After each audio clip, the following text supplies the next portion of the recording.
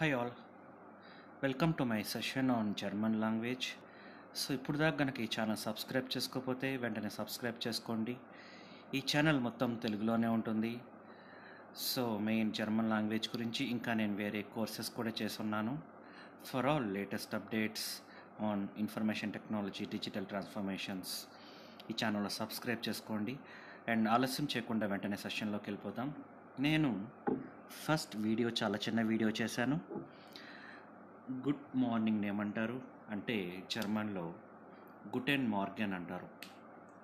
And good డేని ఏమంటారంటే గుటెన్ టక్ అంటారు. సో ఇవి గుడ్లో సేమ్ గుటెన్ ఉంది. అండ్ మార్నింగ్లో మార్గెన్ క్యాపిటల్ ఎమ్ ఉంటుంది. ఎప్పుడు ఎమ్ అంటే ఇది బేసిక్గా ఇదంతా వర్బ్. ఈ వర్బ్ని జర్మన్లో క్యాపిటల్ ఎంతో స్టార్ట్ చేస్తాం. అండ్ గుడ్ డేలో గుటెన్ టక్ టక్ అనే సౌండ్ వస్తుంది, అందుకనే బ్రాకెట్లో టక్ అని చెప్పి నేను ఇంక్లూడ్ చేశాను. సో ఈ రకంగా మనం ఇంక్లూడ్ చేస్తాం. సో నెక్స్ట్ ఆలస్యం చేయకుండా నెక్స్ట్ వర్డ్స్ నేర్చుకుందాము జర్మన్లో. సో నెక్స్ట్ నేను గుడ్ ఆఫ్టర్నూన్ని ఏమని పిలుస్తామంటే గుడ్ ఆఫ్టర్నూన్ ఉంది కదా ఇంగ్లీష్లో. గుడ్ ఆఫ్టర్నూన్ని జర్మన్లో గుడ్ అంటే ఆల్రెడీ నేను ముందు చెప్పినట్టుగా గుడ్ అంటే గుటెన్,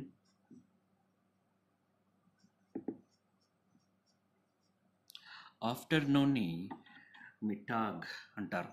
మిటాగ్ ఆఫ్టర్నూన్ని జర్మన్లో మిటాగ్ అంటారు. సో ఇవి ఫస్ట్ నేను ఈ విషెస్తో స్టార్ట్ చేశాను, ఎందుకంటే జనరల్గా మనం విషెస్ చేస్తుంటాం. అది రొటీన్ రెగ్యులర్గా కామన్గా ఎవ్రీడే జరిగే విషెస్ అన్నీ మనం చేస్తుంటాం. సో ఆ రకంగా సో ఫస్ట్ ఈ విషెస్తో స్టార్ట్ చేశాను. Next good evening. Good ఈవినింగ్లో good evening అంటాం కదా, దాన్ని మనం జర్మన్లో ఏమంటామంటే గుడ్ అంటే మీకు ఎలాగో తెలుసు. గుడ్ అంటే ఏంటి? గుటెన్. ఓకే, సింగిల్ టీ ఉంటుంది ఇక్కడ. గుటెన్. అండ్ ఈవినింగ్ ఏమంటామంటే అబెండ్. అబెండ్. Okay, so good afternoon గుటెన్ మిటాగ్, good ఈవినింగ్ని గుటెన్ అబెండ్ అంటాం. సో ఈవినింగ్ అనేది వర్బ్ కాబట్టి నేను క్యాపిటల్ ఏ ఇంక్లూడ్ చేశాను. సో ఆ రకంగా మనం విషెస్ జర్మన్లో చెప్పుకోవచ్చు. సో ఇది main. Next good night. Okay, so ఇక్కడ నేను ఇంక్లూడ్ చేస్తాను. First good night. I think ఇక్కడ నాకు ప్లేస్ ఉన్నట్టుంది కదా. యా, సో ఓకే, నెక్స్ట్ పేజ్కి వెళ్ళడం బెటర్ అనుకుంటా. యా,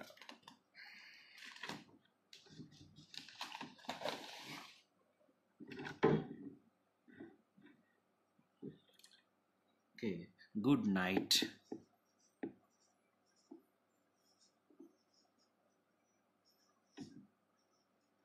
గుడ్ నైట్ని మనం జర్మన్లో పిలవాలి అంటే గుడ్ నైట్ అని ఎవరన్నా విష్ చేయాలి అంటే దాన్ని ఏమంటామంటే గుటే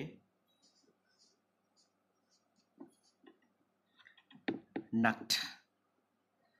నక్ట్, గుటే నక్ట్ అని చెప్పి మనం విష్ చేస్తాం. నక్ట్ అనే సౌండింగ్ ఎలా ఉండాలంటే NAKT.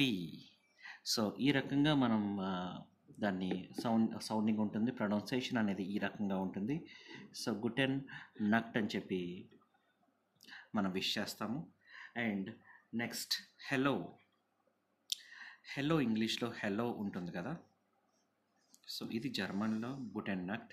హెలోని ఆల్మోస్ట్ సేమ్ ఉంటుంది, పెద్ద చేంజెస్ అయితే ఉండవు, కానీ కొద్దిగా చేంజ్ ఉంది. హెలోని హలో, హలో, హలో ఈ పదులు ఏ. సో ఈ రకంగా మనం ప్రొనౌన్సియేషన్ ఉంటుంది. హెలోని హలో కింద జర్మన్లో మనం ప్రొనౌన్స్ చేస్తాము.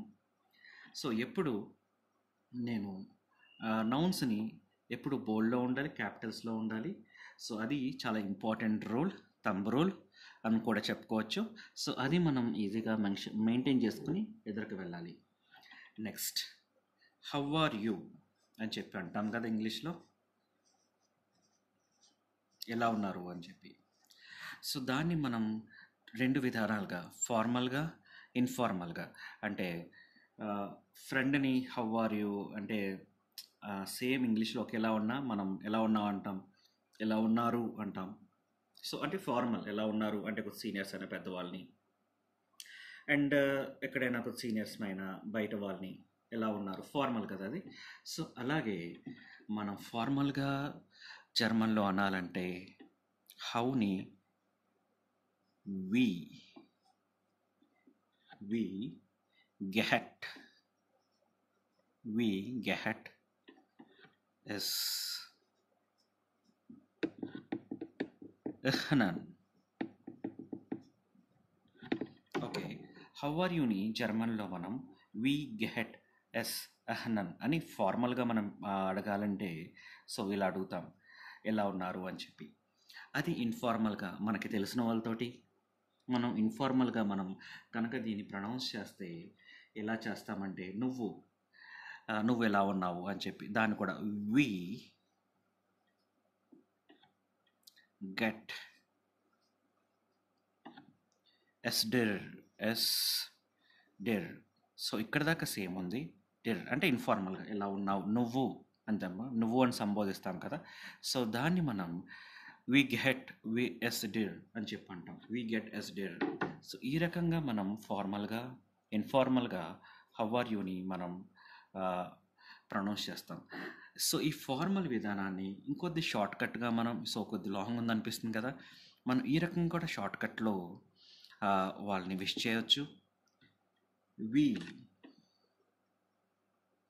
గెహటస్,